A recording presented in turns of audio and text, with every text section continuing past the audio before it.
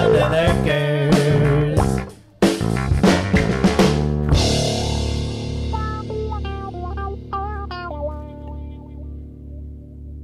All right, YouTubes, I'm back at the Glycol chiller. We got the new pump. I'm gonna get rid of this old pump, install the new pump. But to follow up on that flow switch, remember these were running without the pump. The old pump was cavitating and then it was noisy. But the refrigeration units were running and iced up the heat exchangers. So we'll go over this real quick. So half of the flow switch gets hot right here off this transformer.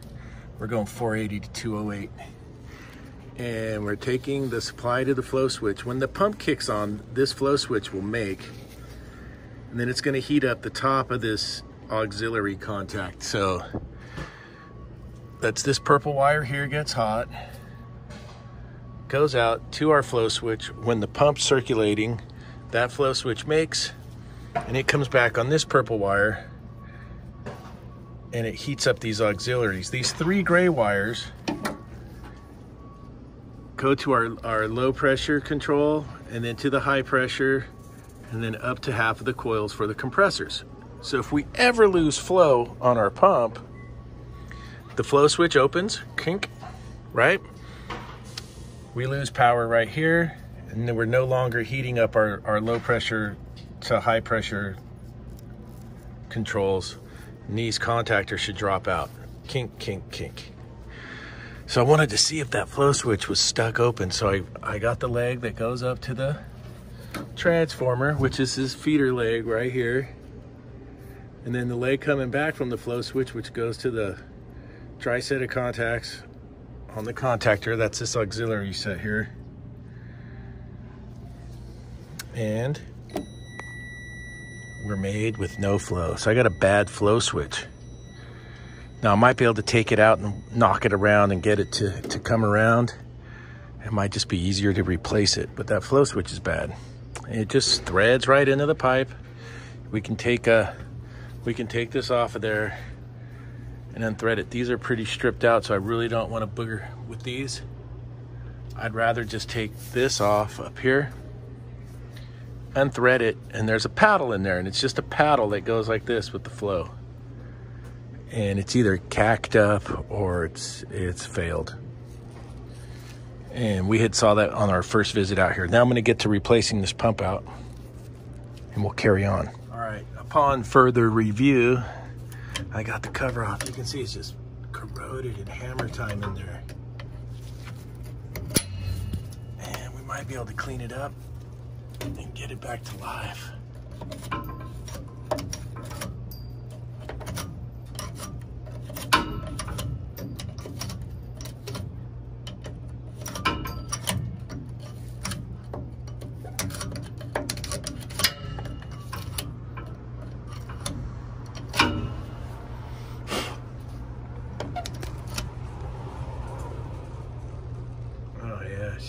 She needs to come out of there.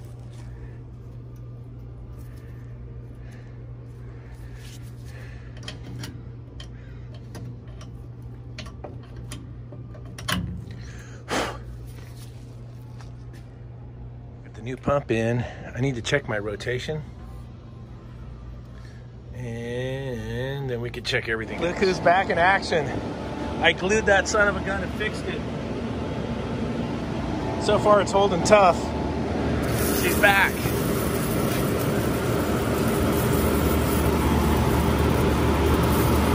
Oh yeah. She's alive.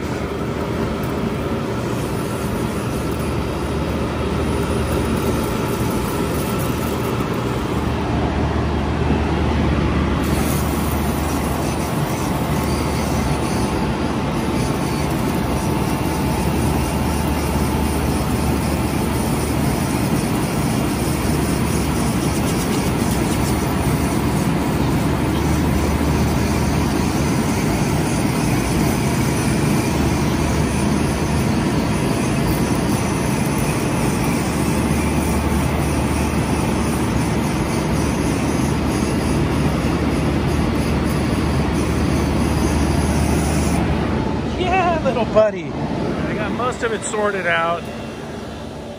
I get the process going. Had to refill this because it sucked all the fluid out for the process. We got the glycol and a transfer pump and got it all filled back up. When it does get to set point, the circ pump will turn off. I do have to replace that flow switch. It's a little goofy. FS8-W.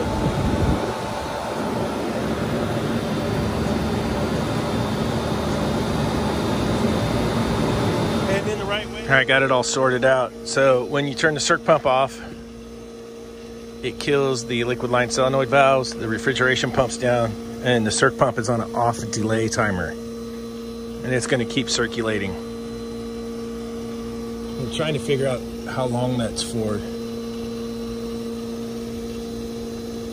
Might be a five minute circ timer. So I'm just gonna let it time out till it turns off. Then I wanna turn it back on and check my flow switch again. I'm pretty sure the flow switch is, it's not making. It's hurting.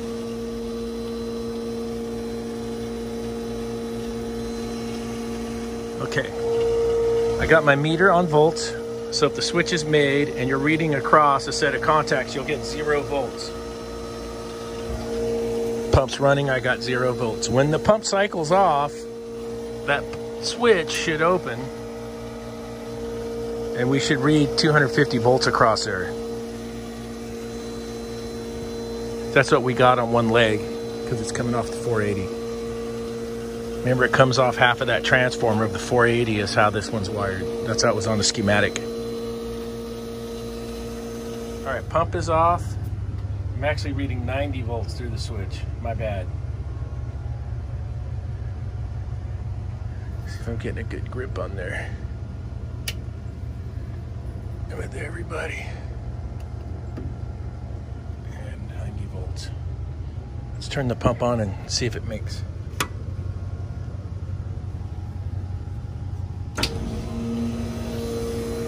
Alright, we're working.